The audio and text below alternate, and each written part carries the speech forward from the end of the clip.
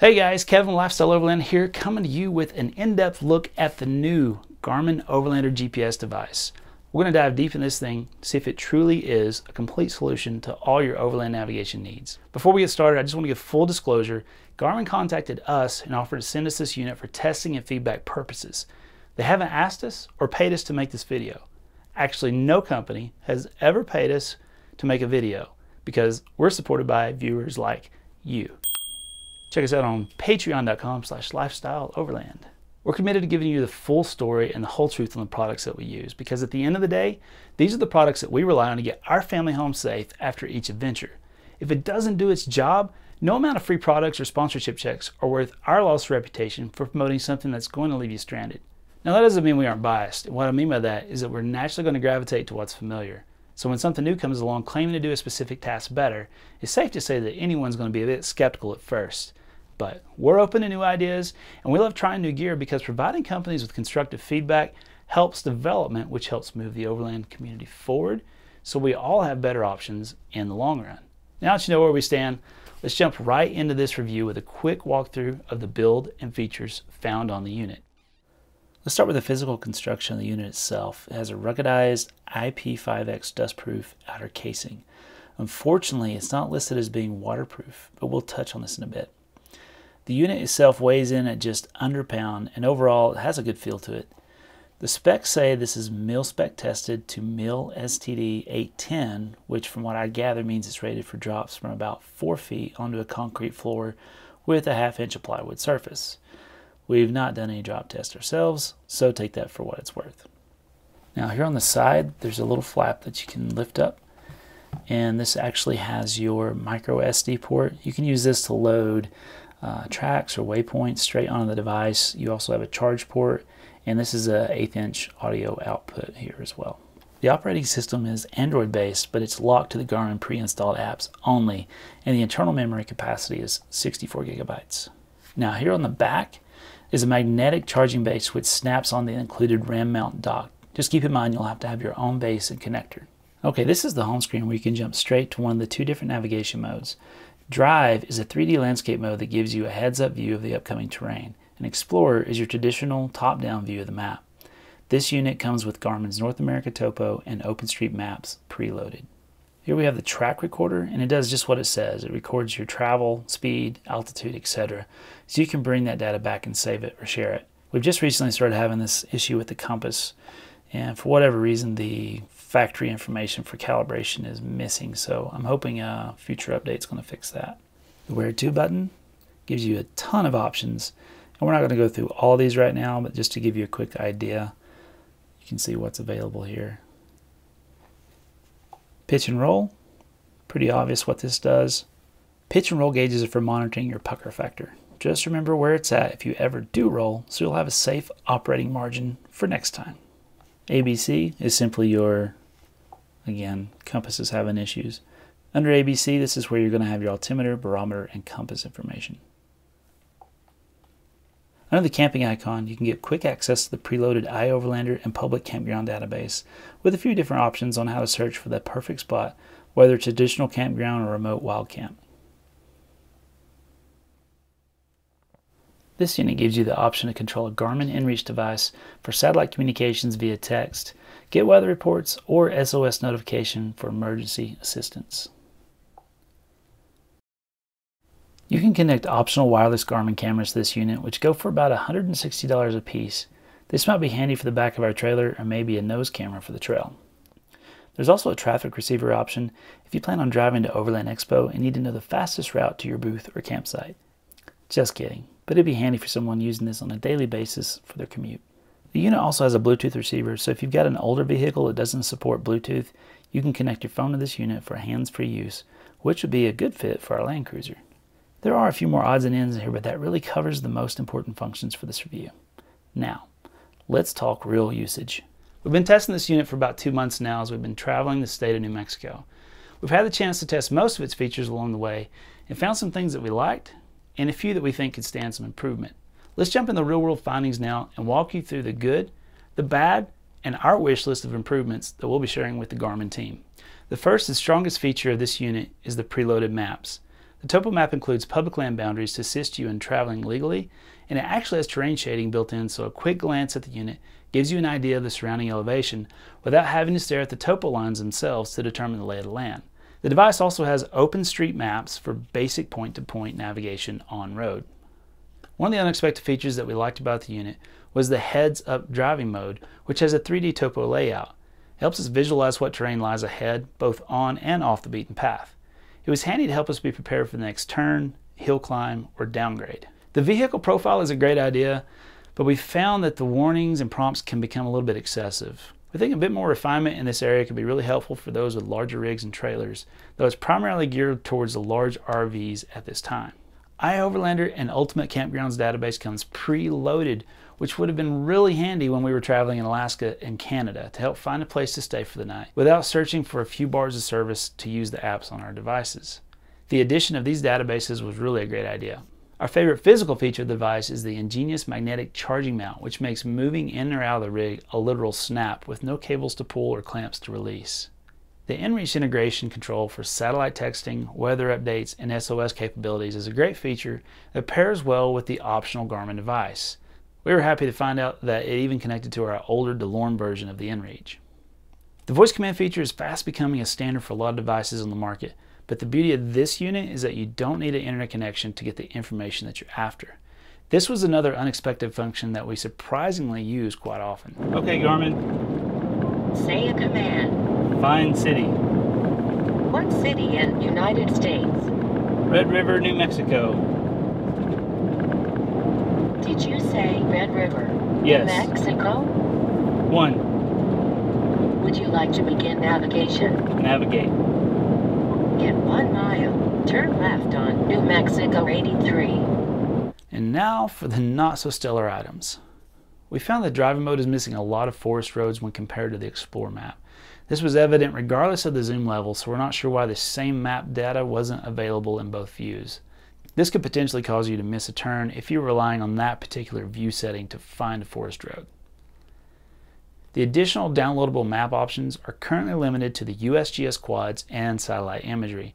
The method used to download them to the device is very cumbersome and time consuming.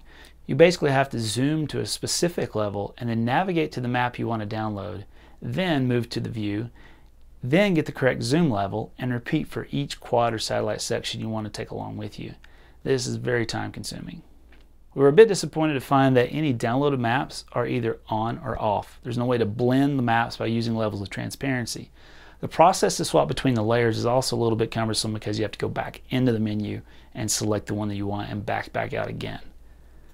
We found that you have to zoom in relatively close to get certain roads and labels to appear. We'd like to see more detail at a wider view to make locating trails and points of interest a little bit easier. When we compared map data against the Gaia GPS app, there was a significant number of forest roads and trails that were present in the Gaia app that were not displayed in the Garmin device. This could cause significant issues when attempting to reroute to civilization in the event of an emergency or to simply seek repairs. While track and waypoint syncing is supposed to be the highlight of this system, it unfortunately did not work for us. After several attempts and even trying to create a new account and attempt to get them to sync, it lost our tracks from the past 2 months. All of them. We're hoping this was a random glitch and not a common issue. And finally, okay, time to get real. What's the brass tacks on something like this? Well, the current retail price for the Garmin Overlander is $700, and that's before any of the optional equipment. We know it's very expensive to design, develop, and manufacture a dedicated hardware device like this. And while we don't think there's a massive markup on this over the actual cost, the real question is it worth $700 to the average customer? At this price point, we think most Overlanders are probably going to steer away from this device once they find that most of the features can be installed on a tablet or phone for a lot less cash. While the concept of having a dedicated device for navigation will certainly help with the stability of the software, it also limits people from using the device for multiple purposes. In our opinion, the only way to entice more users is to offer more bang for buck that justifies a $700 investment. Now, we aren't writing this unit off just yet, but there needs to be some significant value added or a reduction in cost before the average user will be willing to take the plunge. So, what would make this a high value device and a real contender on the market? What functions or features would turn it into a one-stop shop overland navigation solution? We're glad you asked. We would like to see better preloaded maps with complete Forest Service road data and a better method of delineating the public land areas. As of right now, the maps appear quite grainy, with how the public land is identified by stripes, and it isn't easy to view while bouncing down a rough trail. With the introduction of multiple map download options, we'd like to see a multi-layer transparency adjustment method instead of just basic on-off settings for each type of map. This will allow the user to blend the layers as needed to meet a certain need or scenario. Next, there absolutely needs to be a better download method for these additional maps. This can be accomplished by offering either a regional or state option, or this can be accomplished by using a grid overlay with the options to select multiple squares to download. We'd also like to see more map and overlay sources available for download. MVUM layers, private land ownership, 72-hour precipitation forecasts, etc. would bring this device up to speed with other app options currently on the market. Speaking of MVUM, just as a reminder, it's up to you to ensure that you're traveling on a legal route within the national forest. The only way you can absolutely be sure that you're in the right is to have an official MVUM paper map or PDF download. We think the ability to download these to the unit and show your GPS location superimposed on that MVUM map would be a feature that would make this device extremely attractive to us for full-time use. We were a bit surprised that the effort to create a standalone outdoor device didn't incorporate some level of water resistance into the design. We'd love to see future versions offered with waterproofing for outdoor use, which opens it up to the UTV market as well. And our last suggestion is a big one. We would love to see the InReach functions integrated into this device instead of requiring a complete additional device. This addition alone would really help justify the $700 price tag and offer something no other device or app on the market can. Garmin is a massive company with the personnel and resources to mold this product into an extremely powerful and intuitive navigation device. It's our hope that with feedback from users like us and a commitment to pursue the needs of the overland market, that it will be a constantly improving platform which will continue to grow in value. As of right now, the main reason to buy this unit is due to its grab and go appeal. Think of it this way. You could literally jump into the rig, power this up, and navigate across the country without ever having to download a single file. That's a huge advantage. When you combine that ability with the onboard iOverlander and public campground database, you'll never have to have cell service to create an epic adventure. We believe these two primary features alone will appeal to a large number of folks looking for a very simple way to get outside without having to do a lot of research or downloading maps on other devices.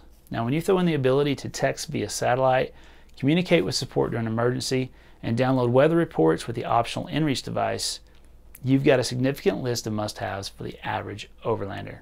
So, has Garmin done it? Have they changed the game and given us a device that will trump all of the navigation methods on the market? Not quite.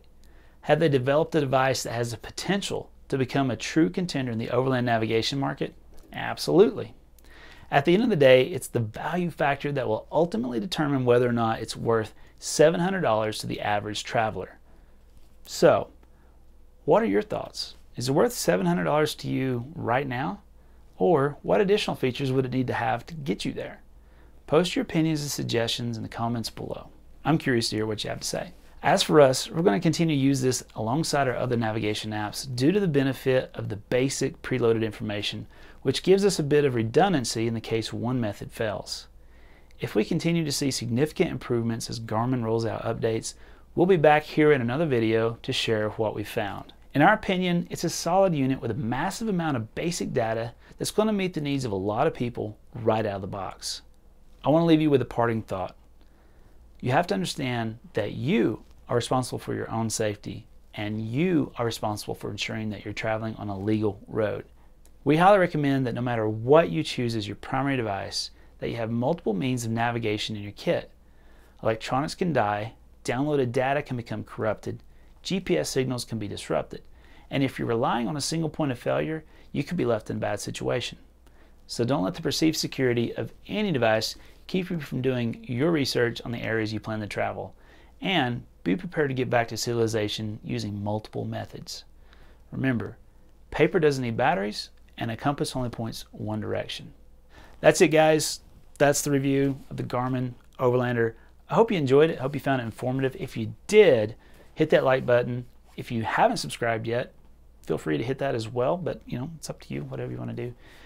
If you really, really, really, really like what we do, you can support us on Patreon and keep us producing more videos just like this so that you're informed on new devices just like this. So until next time, safe travels.